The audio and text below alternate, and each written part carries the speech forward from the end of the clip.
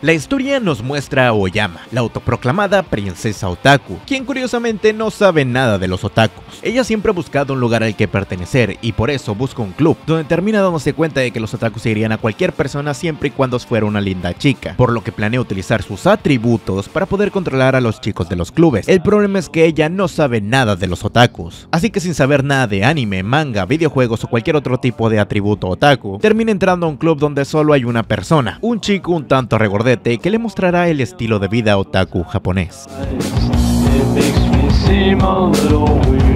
A ver, ¿cómo lo explico?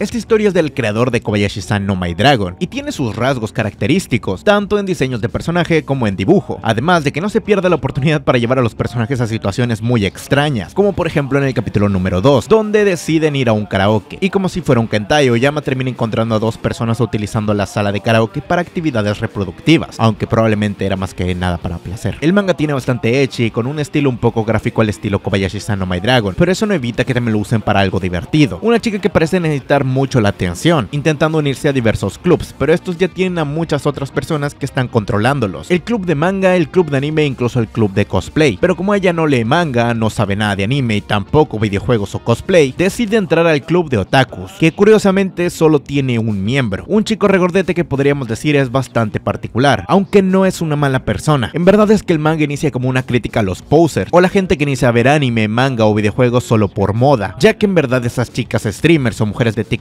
que en su vida han tocado algún anime fuera de lo mainstream, digamos las cosas como son, no se vayan a ofender, esta serie las critica o las humilla de cierto modo, por pensar que una mente por ser linda solucionarían su vida, aunque tristemente la vida sí es así. Lo curioso es pensar que ella en realidad es una de las más otakus de toda la escuela o todo el lugar, porque está fuertemente obsesionada con volverse una princesa otaku, y esa misma obsesión la convierte en uno. Ella solo quiere ser reconocida como la princesa otaku por un grupo de personas que pueda controlar, pero termina en un lugar donde solamente encontró a un otaku raro, uno de los más raros y puros que puede encontrar, el que podríamos decir es el único otaku verdadero del lugar y por eso está en el club del otaku. Él sabe que ella es una persona linda, pero prefiere mil veces más jugar videojuegos o leer manga, volviéndose su compañero de aventuras mientras ella busca la manera de captar su atención, aunque en el camino se irá dando cuenta de qué es lo que en verdad está buscando, si es la atención de todos o simplemente pertenecer a un lugar. Y aquí quiero hacer un pequeño paréntesis para darles clases de historia. En Japón el término otaku se utiliza para referirse a personas obsesionadas con algo, personas enfermas o despegadas de la realidad, por lo que es un término bastante despectivo y ofensivo para la gente que solamente disfruta del entretenimiento. Puede haber incluso otakus de los deportes o de los videojuegos, gente particularmente obsesiva. Hasta hace unos cuantos años este término era usado como un insulto bastante despectivo y problemático. Prácticamente le decías a alguien que era una persona sin vida, viéndolo como alguien repugnante, aunque en la actualidad este término ha llegado a otras partes del mundo perdiendo completamente su significado, aunque en Japón sigue siendo un poco malo decirlo. Muchos pensaban que este término era para referirte a las personas fanáticas del anime o manga japonés, cuando en realidad esto poco o nada tiene que ver exactamente con eso. Ahora mismo la palabra se usa para todo y a mí me parece que es una pendejada que la gente la use o se autoproclame otakus con haber visto tan solo 1 o 2 series. Bueno, sigamos. La serie trata básicamente de una chica que quiere volverse la princesa de los otakus, pero ella misma no sabe qué son los otakus o qué significa la palabra otaku, teniendo que aprender primero qué es lo que es. Este manga trata de las aventuras diarias que tendrán estos dos descubriendo el significado de la palabra, utilizando de alguna manera el club de los otakus, mostrando las cosas buenas que tiene este con su rol cómico. En verdad es que el manga tiene muchísimas similitudes con Kobayashi-san no My Dragon. Es episódica y también tiene uno que otro arco bonito, añadiendo un montón de personajes muy particulares en cada capítulo, por lo que te puede dar una gran sorpresa al momento de leerlo, además de meter unas cuantas referencias a Kobayashi-san, porque sí, ya las hay en el primer capítulo, sin contar que el personaje principal parece Ilulu, literalmente es el personaje de Ilulu. Tristemente las personas que están traduciendo esta obra no han continuado la traducción. En verdad desconozco el motivo del por qué no están traduciendo más este manga, y me parece que casi no hay nada de capítulos en inglés, lo que puede volver la tarea un tanto difícil del japonés al español, pero en verdad tiene más de 60 capítulos y el proyecto está prácticamente abandonado con 9 capítulos. En verdad es que quiero seguir el manga, solamente puede dar unas cuantas ojeadas a los capítulos en japonés, y parece cambiar un poco la historia, teniendo un inicio un tanto tonto pero después se vuelve mejor mientras más avanza, tomando una perspectiva diferente y dejando de ser una crítica a la gente estúpida que no sabe qué son los otaku, para contarnos una historia de una chica encontrándose a sí misma, como en verdad no está segura segura si quiere volverse la princesa de los otakus o simplemente quiere volverse la princesa de alguien en especial. Y resulta que ese gordito es esa persona que puede ser un poco especial, ya que parece ser el único al que le importa. Pero no lo olvidemos, este es el autor de Kobayashi-san, así que tiene un montón de ecchi y desnudos muy improvisados, los cuales terminan dándonos muchísimo fanservice. Pero fanservice del bueno, Es un manga ecchi con un romance extraño, podríamos decir incluso que es la proyección o fantasía de un gordo otaku promedio, pero tiene sus toques interesantes de leer, sobre todo porque es muy pero muy divertido. Les mostraría más imágenes de la serie, pero la verdad es que creo que YouTube me terminaría censurando. Solamente busquen la serie y miren las portadas que les estoy poniendo. Si quieren, mírenlo, tiene muy pocos capítulos y espero que lo traduzcan. Voy a dejarle la página de Facebook de los que estaban traduciendo la obra en Tu Manga Online, para que vayan y le comenten en sus publicaciones que queremos más capítulos. Tal vez esto sirva un poco y así apoyen la página en Facebook.